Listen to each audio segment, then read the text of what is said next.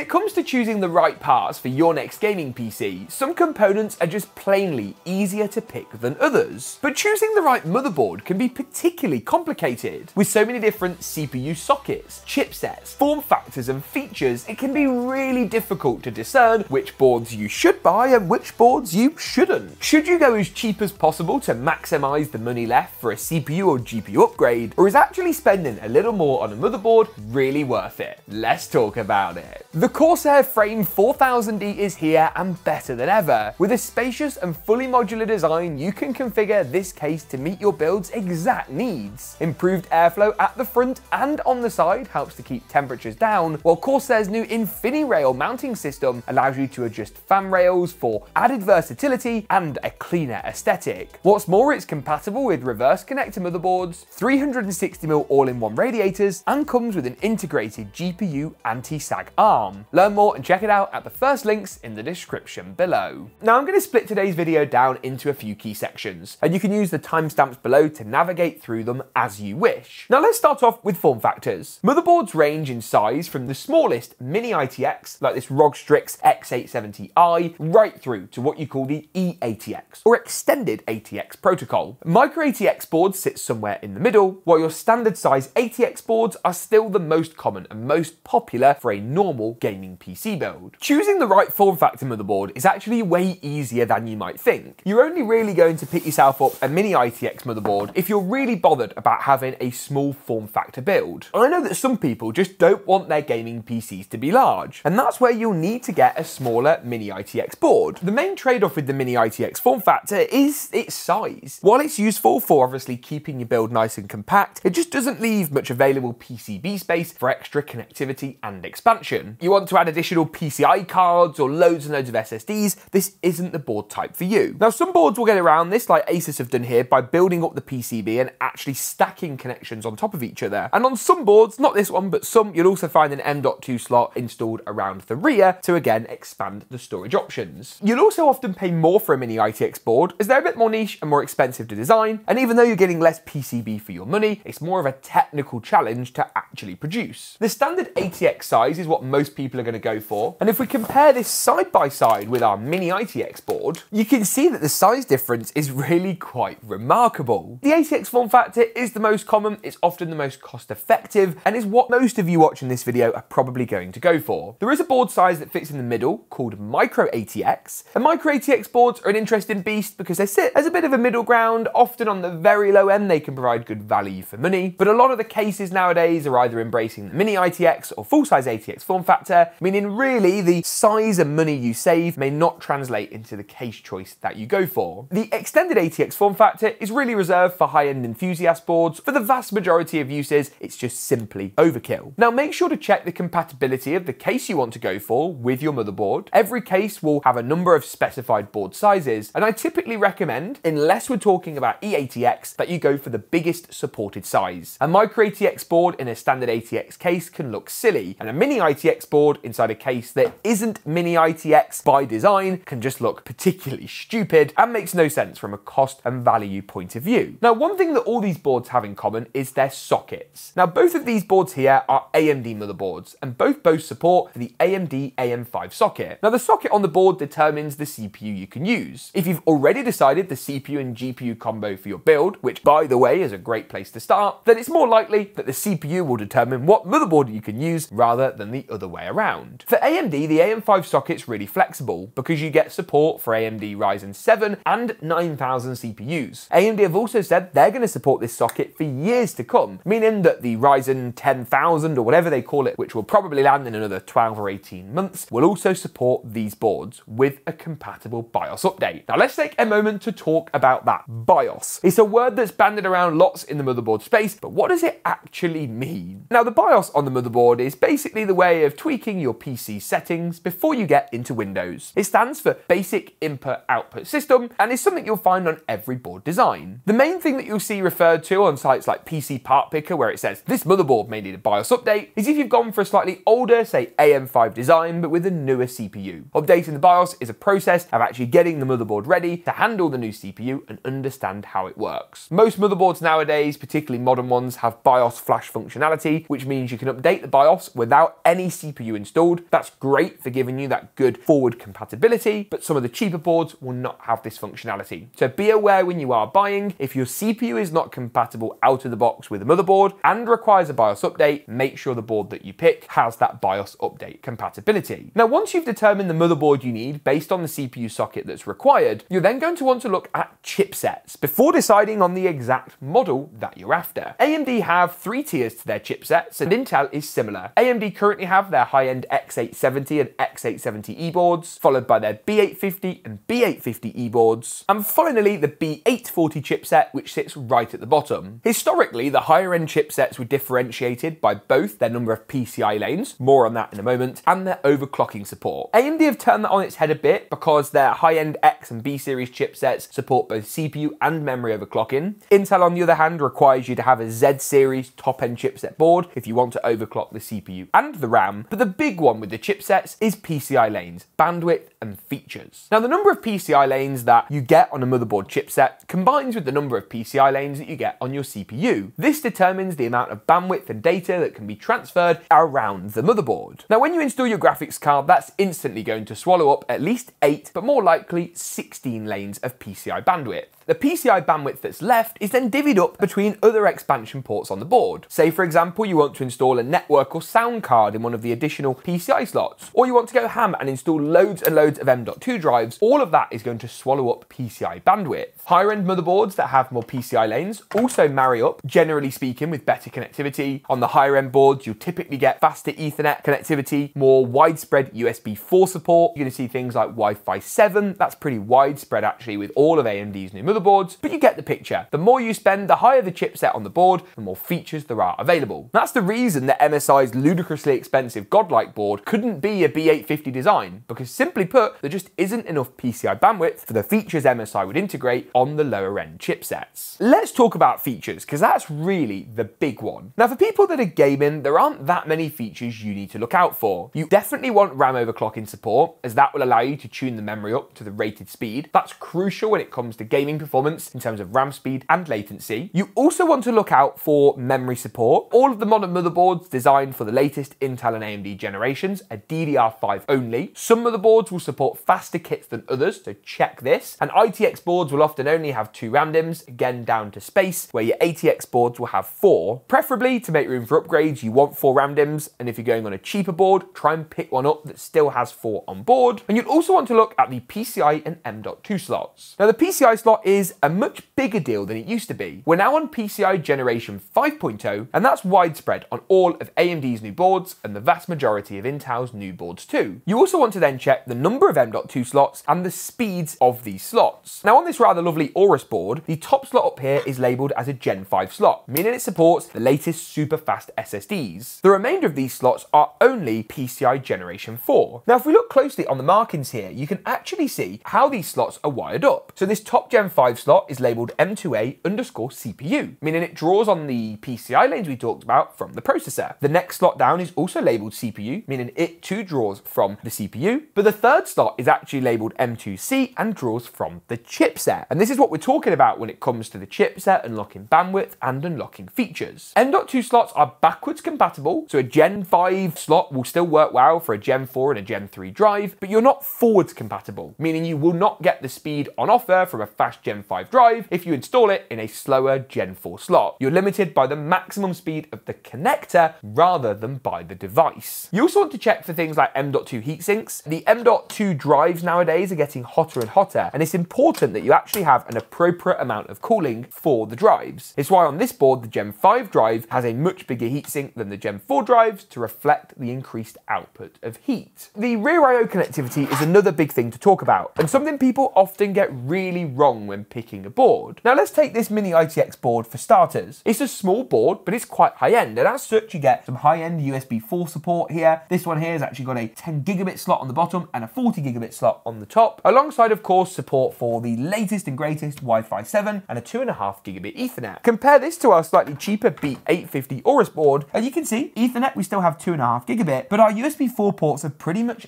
disappeared, and all of our high-speed USBs are Type A's with only really a token function USB Type-C connector. This board also notches down to Wi-Fi 6E, which is going to drop your Wi-Fi speed slightly if you've got a compatible router. But what really matters? Now, the main thing is looking at your use case. If you're only using the system for gaming, these 10 gigabit per second USB 3.2 Gen 2 ports are going to be more than enough. And we've still got a high-speed USB Type-C on the rear and a front panel USB Type-C connector. Wi-Fi 6E is also plenty quick enough, and 2.5 gigabit Ethernet is rapid by modern internet standards, so you're going to be fine. But if you're video editing, you're connecting up to a NAS, you need high-speed Ethernet, or you're, for example, ingesting lots of footage from loads of external drives, that board just isn't quite going to cut the mustard. The main ones really to look out for, though, are Gen 5 support for your M.2 and PCI slot. You want at least one Gen 5 NVMe slot, as well as things like the CPU and memory overclocking support. Most people don't tend to overclock their processors nowadays, but RAM overclocking is a much more crucial thing to make sure your board has. Which brings me nicely onto my recommendations for motherboards that I think you should consider for a gaming PC in 2025. Now, GeekaWhat have a particularly nice range of B850 boards, and they do their white motherboard lineup really well. This B850 Aorus Elite Wi-Fi 7 Ice is really nice. It boasts a fully white design, which is great for those themed gaming PC builds, and gives you Wi-Fi 7 support out of the box, while of course supporting, without the need for a BIOS update, all the latest Ryzen 7 and 9000 lineup of CPUs. If you want to go a little higher end, MSI's Edge lineup is really nice. Again, they do this in both Z890, so your Intel, but also X870 flavors. And while this doesn't quite embrace the white theme as much as what you'll see on GeekaWhat, they're still really good looking designs. If you want a black themed motherboard, the MSI Carbon lineup is always a really sensible bet, while the ASUS Tough range has gone a little more premium, but offers you good features at price points that, at least by ASUS standards, aren't quite going to break the bank. ASRock are also an often overlooked brand for those of you buying motherboards. I really like their cheap range, their Pro RS series, like this last generation but super budget oriented A620 Pro RS Wi-Fi. ASRock are particularly good for offering Wi-Fi variants of their lower end boards. It's another feature people often miss out on cheaper designs. They end up buying like really crap USB dongles. Please don't do that. Just pay the extra and get it on the motherboard. And ASRock tend to do, on the whole, a pretty good job of giving you that functionality on boards that won't break the bank. I'll link some of my favorite boards down below for the respective AMD and Intel chipsets for latest pricing on Amazon and Newegg around the world, so you can see how they stack up. Let me know what parts you're going to pick for your gaming PC, and hopefully today's video has helped to demystify the world of motherboards just that little bit. If you enjoyed it, please get subscribed. Thanks for watching, and as always, I'll see you in the next one.